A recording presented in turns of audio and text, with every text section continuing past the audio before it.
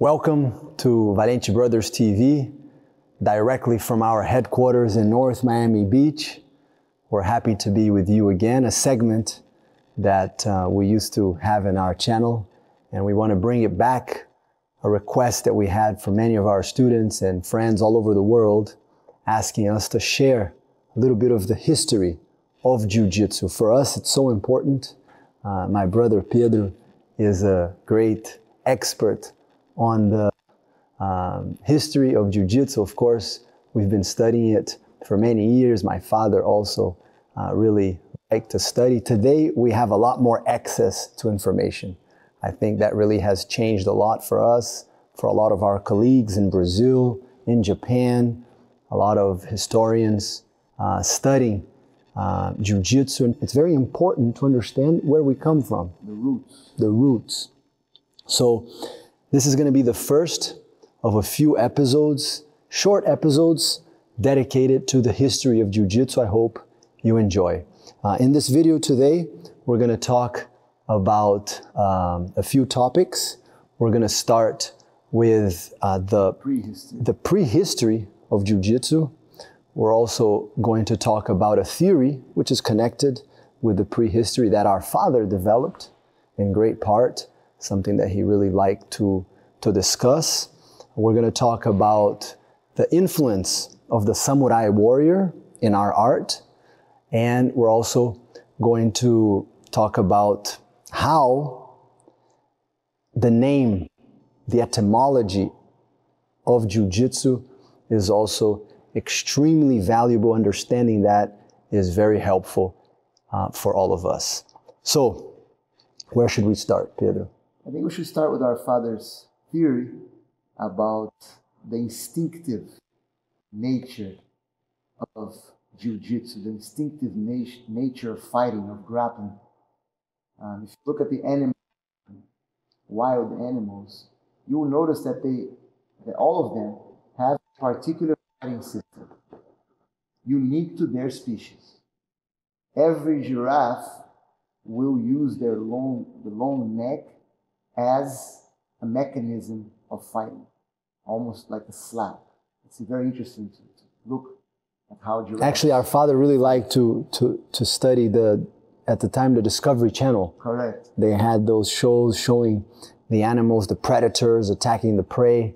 And what you're saying is that animals have very characteristic movements. Correct. Look at kangaroos, how they punch and kick. Look at bears. Many times they grapple, even using the guard. Horses, lions. Horses, how they kick lions. Cats. Cats, they don't turn their backs. When we look at gorillas, it's unbelievable the similarity with Jiu-Jitsu, with the grappling aspect of Jiu-Jitsu. So in that sense, we can notice that it is very difficult to pinpoint how Jiu-Jitsu was created, how Jiu-Jitsu was developed. Many people want to say, oh, Jiu-Jitsu was invented here, it was invented there.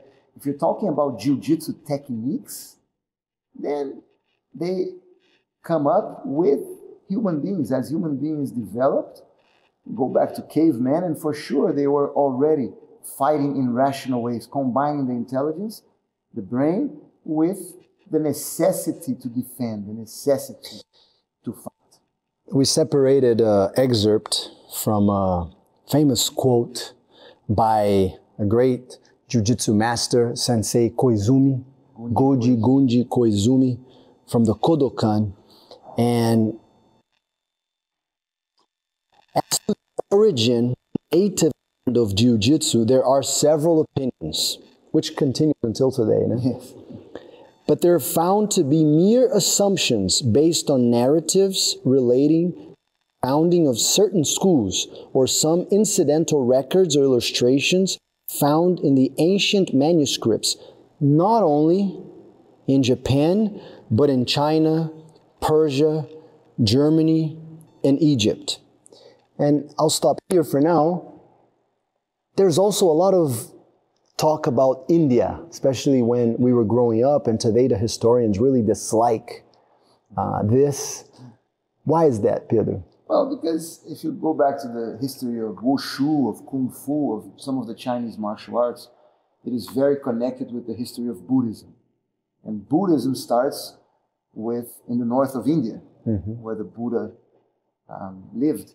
in the north of India. And so that culture was or migrated from the north of India to China. And within that culture, it appears that there were some martial principles and some fighting techniques.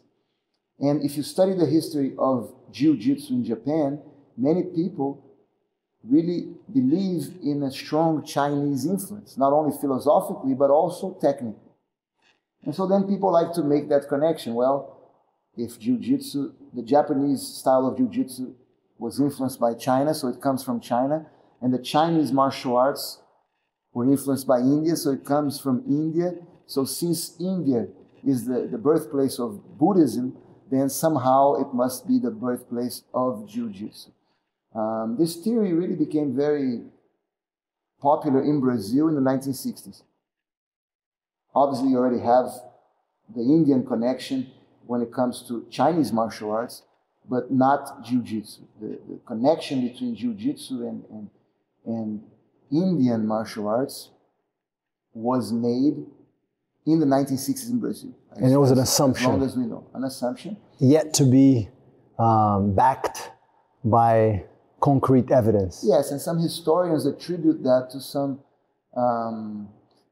disputes that were happening in the 60s between the Gracie family and the Japanese authorities who were pushing judo.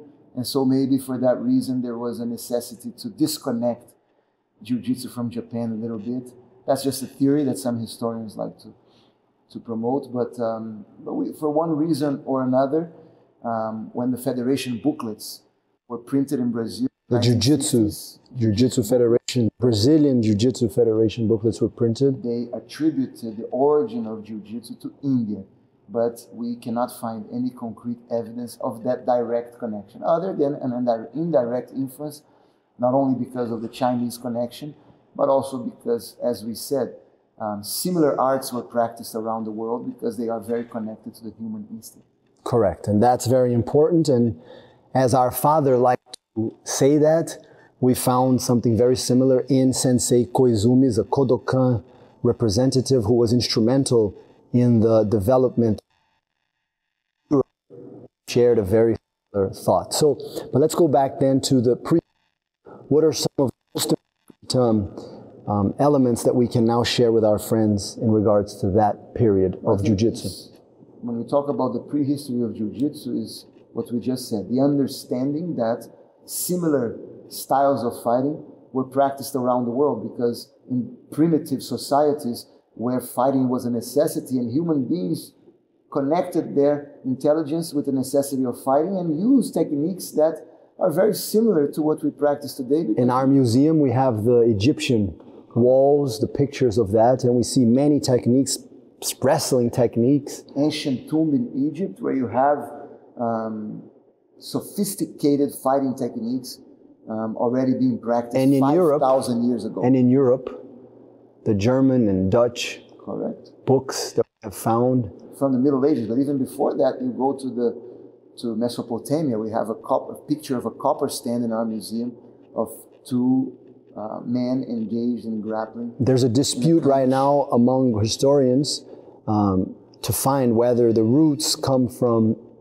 Europe or Africa even. Well, it comes from I believe that, as I said, similar styles were being practiced in different places, similar concepts, because these techniques are instinctive. It goes back to our fathers. It works or it doesn't. It goes back to our fathers. Yeah. So it's very difficult to do all of this in such a short time, but we want to keep this video short, these videos short.